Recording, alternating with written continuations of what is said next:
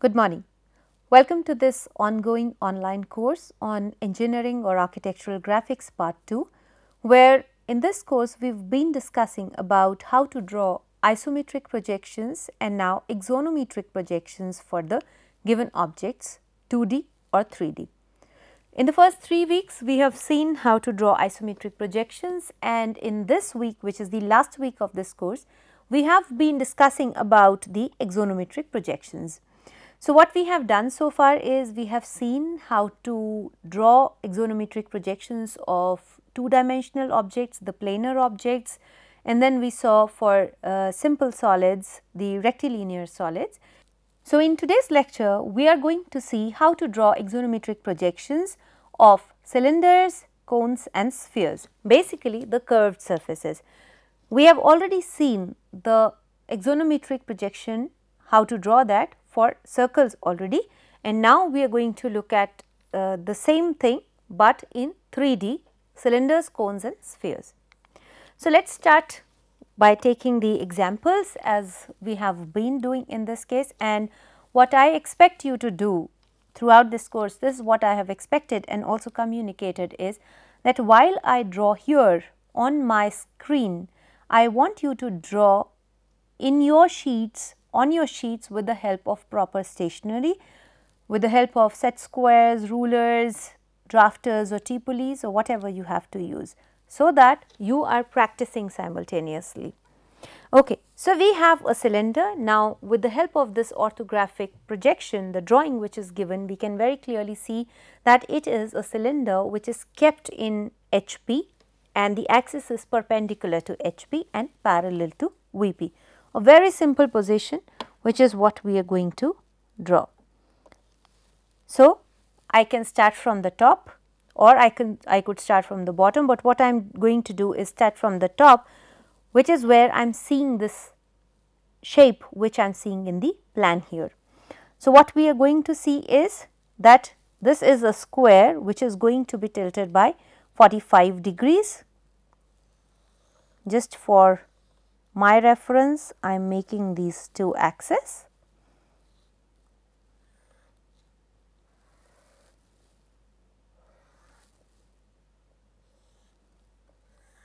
This is the square which is going to contain the circle, and as we already know that the circle in axonometric will remain to look like a circle, will remain a circle if the plane is parallel to HP. So, we will get a circle here.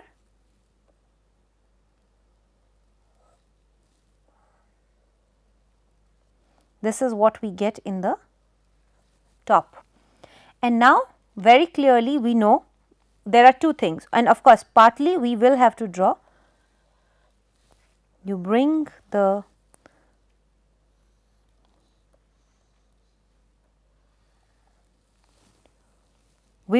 the surrounding cuboid down and we get the same plane here, which is where our circle is going to come, the circular plane in the base of the cylinder.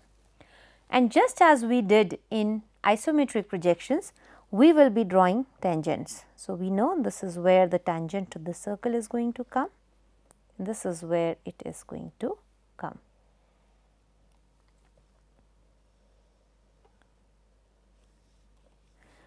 And very simply, I can now darken what we will be seeing as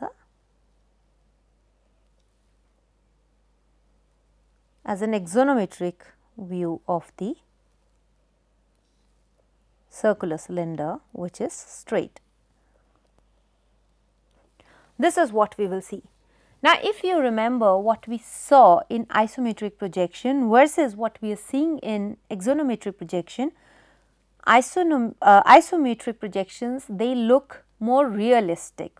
So, this circle, if it was drawn in isometric, we would have seen an ellipse slightly stretched and it looked much more realistic. However, it is much easier to draw a circular cylinder like this, a very simple position in axonometric, because all that we have to draw is a circle, drop the tangents equal to the height of the cylinder here and draw the bottom base of the cylinder, and then we are done with the axonometric. Now, if this same cylinder is kept in such a way that it's having its axis parallel to HP and perpendicular to VP. So, we know very clearly what we are going to do. I am again starting from drawing the base. You could start from drawing the elevation also, but as I said that it is much easier to start axonometrics by drawing the base, and which is what I am going to do here. So, I will just make my axis here for the reference. I am just reminding you that the axis in axonometric is at 45 each. So, now I am drawing the base of this, which is the plan which I am going to see here in orthographic to be drawn in axonometric. This is what the plan of this one is. We have an axis which is going here, which is what we also see in the plan. This is here, and we know that there are the elevations which we are going to take for these.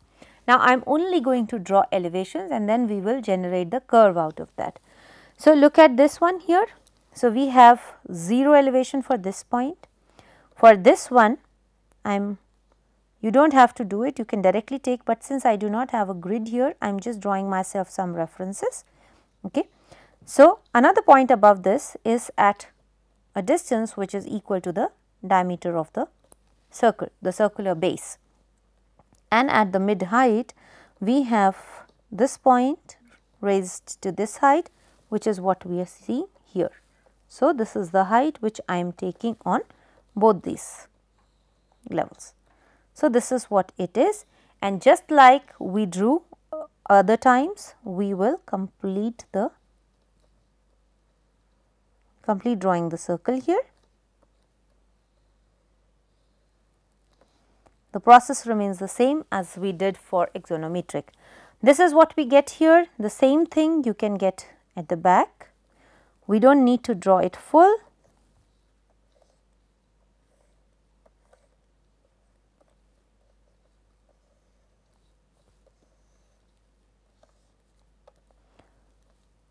So, the portion which is going to be visible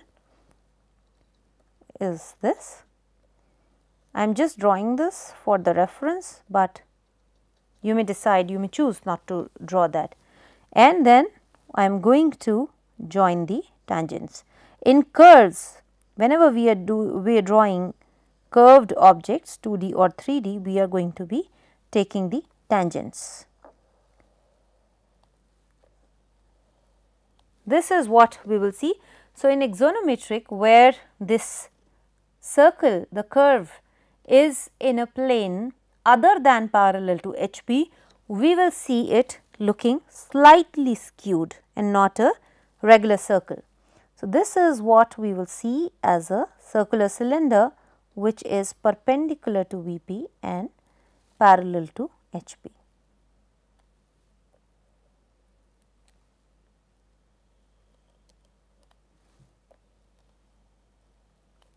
This is what we are seeing, this is what we will see as hidden, this is not going to be visible. So, very simply we started with drawing the base of it, raised the height to all the points which were given, and then arrived at the curve. This is the exact process that you must follow when we are drawing the axonometric. Now, right now you might be thinking that why can't I start by drawing the elevations first, but we are going to be using axonometrics mostly for drawing the architectural views and where the architectural plans have already been drawn, and it is much easier to just rotate the plan by 45 degrees and raise the heights, whatever heights you have taken for different building components, and arrive at a view, a 3D projection. That is what the purpose of axonometric is, and through these smaller exercises we are just trying to practice the same methodology and trying to arrive at the axonometric projection. Let us look at another slightly more complicated one. Now, here this cylinder has its axis parallel to HP and inclined to VP. Okay. So, this is what we are going to draw here. Now, I will again start by drawing your plan here. The same process, this is the axis here at 45, 45. Now, I have to draw this plan. Look at this, there is a straight line here. Okay. So, I am just trying to take a reference, we can directly draw it because we know this angle 30, we can add 45 degrees. Now, I do not have a reference here. So, what I am going to do is I am going to draw a reference rectangle and then take it on the axonometric. So, something like this is where our rectangle is coming.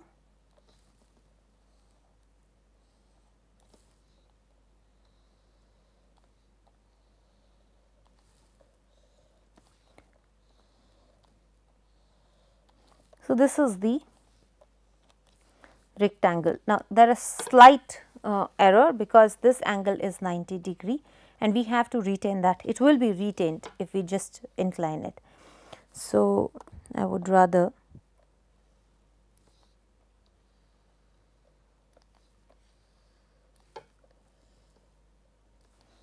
approximately this is what we are going to get, a rectangle which was inclined.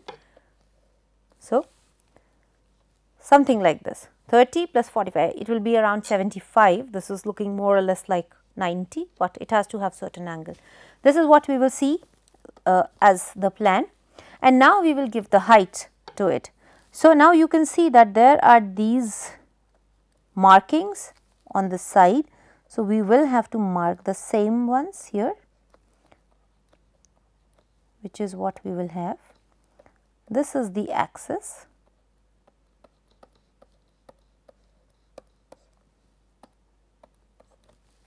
Okay. This is what we have, and now we have to give the height to all these 12 points which have been taken here. So, you can just raise it. So, all we have to do is, okay, in fact, I think I should slightly incline it more, or maybe I will try to draw it here. We will just give it the height that each point has. So, you can simply make the grid.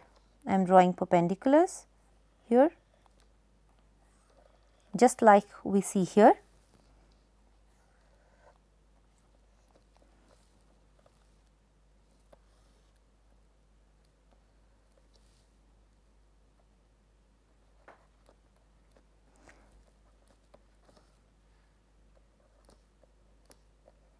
This is what I am doing by taking the heights of all the points and then joining them using French curves to get the axonometric projection of this circular base of the cylinder. Exactly the same thing we will do with these 12 points. We will raise them vertically at the heights which have to be measured from here.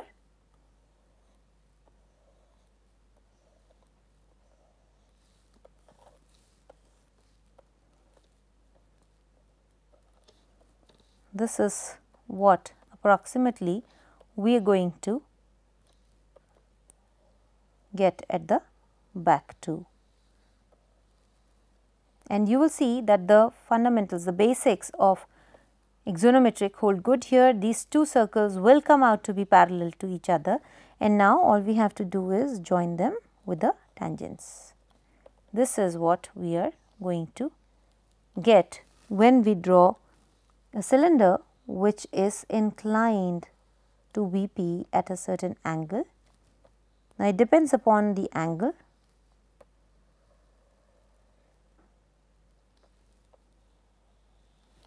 So, approximately this, you will get a more accurate shape because you will be drawing using proper stationery.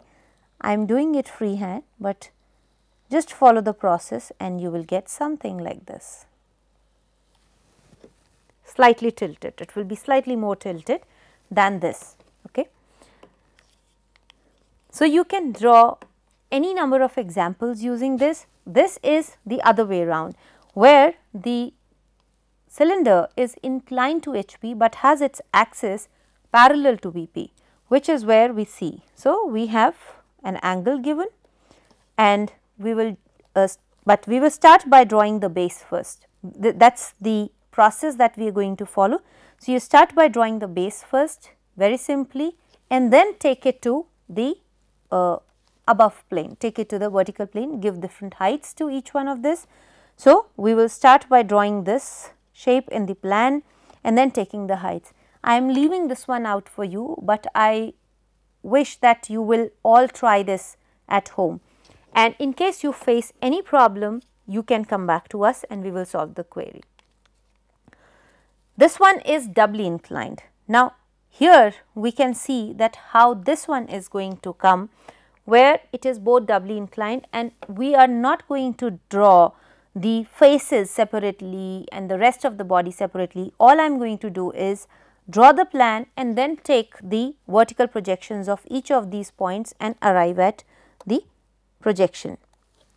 So, now what we will do is we will draw the exact shape and incline it by 45 degrees. Now, if you look at this, this is already inclined at 45 degree, and if I further incline it at 45 degree, we will see this same shape coming at like a straight solid. It's a straight shape. So, 45 plus 45, and I am inclining it like in this direction. So, what we will see here is as if the orthographic view of this a cylinder which is inclined to HP and parallel to BP. This is what we are going to be seeing. So, the same object I have inclined and I have drawn here, but remember that our axis is this. You do not have to forget that. Okay.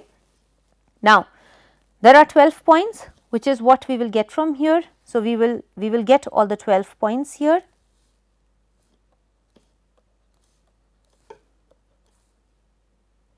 So, whichever way they have been divided, if it is a grid or angular, whichever way they have been divided, we will take the same 12 points.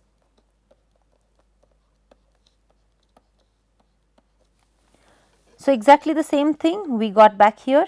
Okay.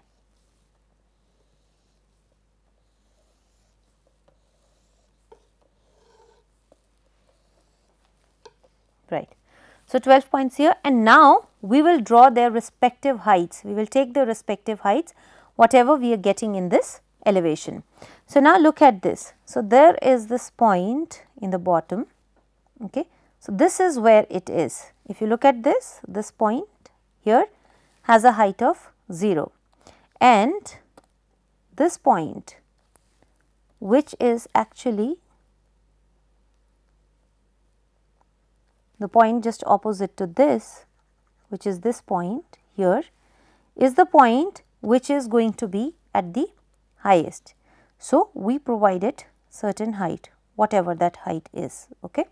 And now, you can see that this axis, which is what we are seeing here, is what we will get here, right. And now, there is this point which is at this height here.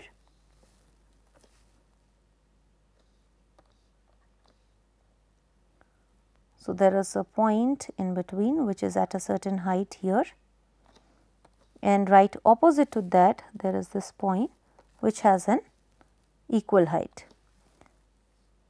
So, we raise this again. So, if I have to draw in axonometric, we will get an ellipse something like this. Now, I am right now drawing only 4 points. You will have to arrive at all the 12 points and you will get a smooth ellipse. This is what we will get here. Now, right now I am not darkening it because this is the bottommost point and this is the topmost point, and this is what the ellipse would look like. And now, exactly the same thing we will draw with this one.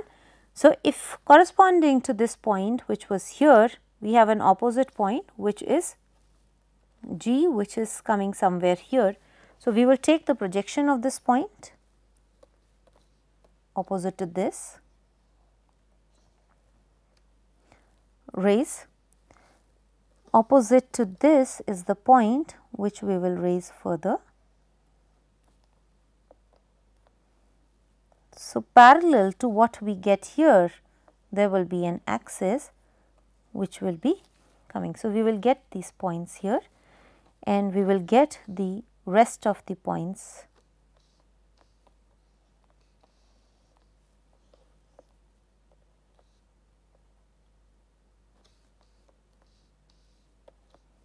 And we will get a parallel ellipse here too. This is how we are going to get, and then we will just join the tangents of both these ellipses and we will darken the part which we will be seeing in the front. This is the axonometric view of a cylinder which is doubly inclined. This is what we are going to see. Now, you might not be able to decipher exactly that how this one is, because this is a free object. This is not in combination with other solids, and you cannot really place that along with this axis how is it really being perceived. But if I could draw a screen for you at the back like this. So, assume that there is a screen at the back, and then you will see that there is an axis which is coming. You can identify the axis and you can see how the angle of this cylinder is coming. So, it is inclined to both HP and VP, which is what we will actually see in this. So, the methodology remains very clear and simple, that we have to draw the plan first and then take the heights for all the points which have been marked on the plan. In case of curved surfaces, in case of curved solids, we have to mark all these 12 points, and those points, the heights of those points in elevation respectively have to be known and also marked. That is a very simple exercise. The only difficulty often which you will face is that you will get confused as to where these points are. So, I would suggest that you always mark, just like they have done, A, B, C, D, or whichever way. So, 1, 2, 3, 4 or A, B, C, D. So, this is exactly the same thing which you should be doing here. So, if it is A, B, C, D, you must mark, or 1, 2, 3, 4, whatever helps you in identifying what are the points that we are taking. And the same thing you will do here. So, right now you can see that there are only certain lines which have been taken, but ideally you would be drawing all of them. So, all of them will be drawn and you will be taking the heights for each of the points without missing anyone, and then draw them properly. That is what we will always be doing in axonometric projections. Let us look at another solid, which is this cone. Again, very simple. Now, here we will have to draw the base first, because very simply base is what we are going to be seeing when looking at it from the top as a flat thing. So, I am drawing this axis.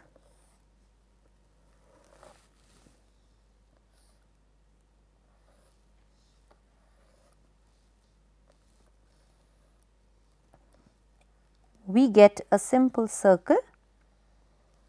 So, you can simply identify the center and use the same radius to draw this circle.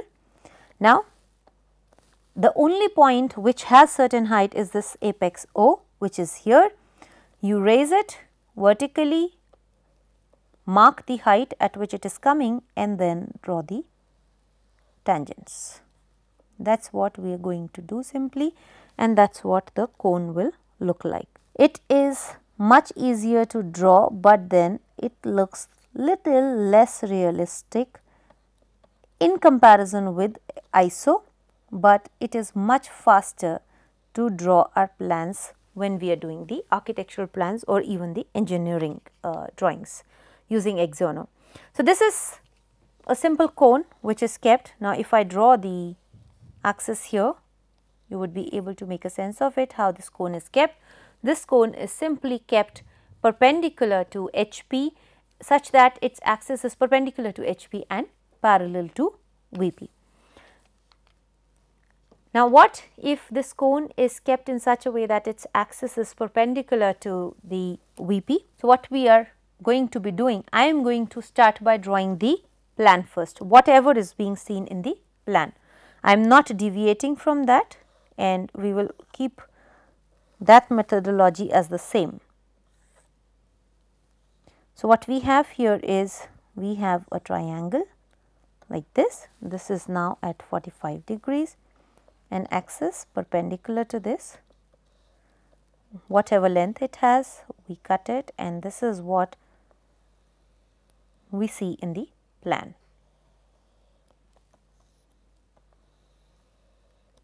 This is what it is. Now, what we have here is, right now I am only taking these 4 points of the circle. These two, this point is in the ground as well as it has the height equal to say diameter here, and then we raise the heights for the other 2 points at half the diameter here, these 2 points, join these to arrive at an ellipse. We could start by drawing more number of points, 12, but 4 is also enough in this case. Now, this has a height equal to half the diameter. So,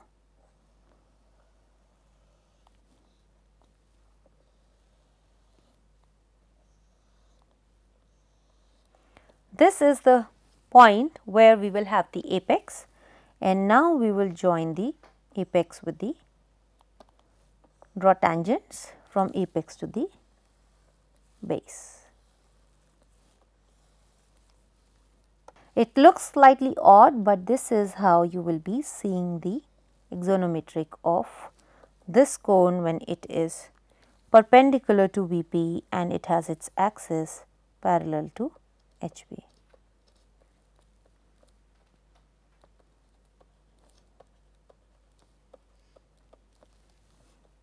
And you can also draw the axis of this cone. So, however skewed it might look, but if I draw the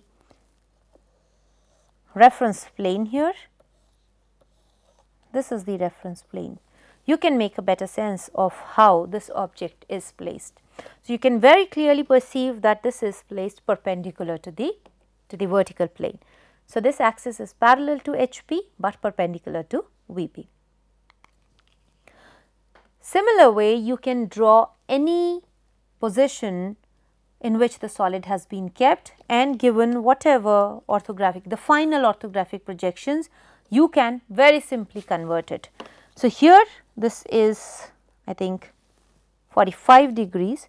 So, I will just draw the initial drawing for you, and after that you have to complete it.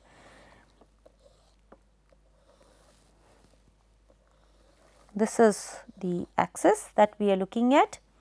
Now, if this is 45 and if I rotate it in this direction 45, what I am going to get is apparently a cone which appears to be parallel to this axis, which is again going to be further inclined at 45. So, this is what we are going to see. I am just drawing a reference rectangle here, which is say this. So, what we will have here is, so this is the apex. So, this plan will look something like this, where the axis will look parallel to the sheet, but not to the reference axis. So, this is what we will see in the plan, and you can draw the same number of points here. So, here which is what I will just draw these lines here for your clarity, which is exactly what we are seeing here. So, now we have drawn the plan, now we have to give the height. So, this O, which is the apex, is at a certain height, which is what say this is. So, this is O, and for all these points you could give a nomenclature. Here D, let us assume that this is kept in ground. So, D remains here, but another point right above D will have its height something like this. Now, you must remember that this is originally, if this was 45 and we further incline it 45, this is how it is going to look, and all the points are going to be in the same line. So, what you will actually see is a straight line here in the axonometric like this. So, it is actually all the 12 points in the same straight line. This is the apex, and all we are going to see in axonometric for this particular cone, which is inclined at 45, is this. This is going to be the final view of the cone, which is inclined at 45 degrees to VP. Now, I will again draw the reference plane, and you would like to, you may try to perceive this cone is actually in 3D, but when we are looking at it, it is already inclined at 45 degree, and when we are looking at it, this is how it is going to appear.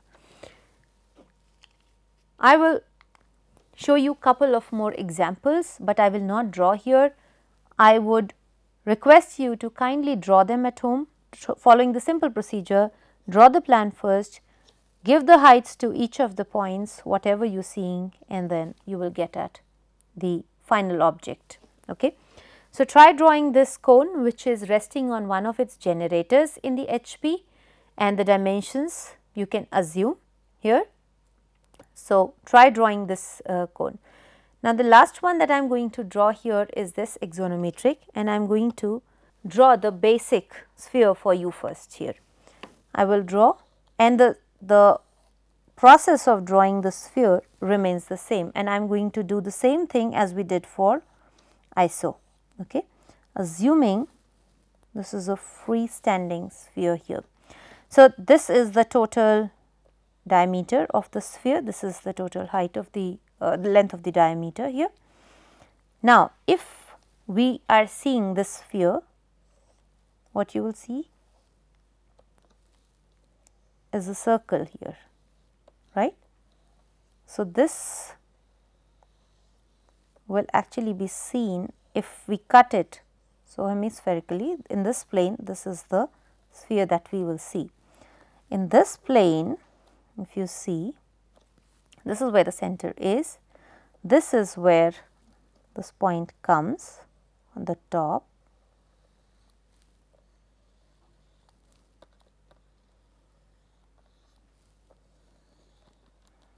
this is what we see, and not here, but actually here. So, this is where we will see. Sorry, I should erase this, this is confusing us. So, this is where we are going to be seeing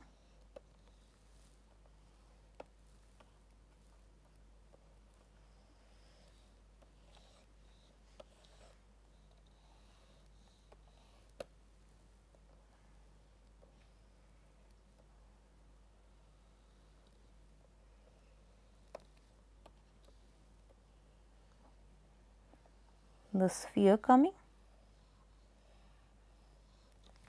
like this, if we are cutting it vertically, and the similar thing happens if I have to cut it in this plane at the center. So, you raise it further up, this is where you are going to be seeing the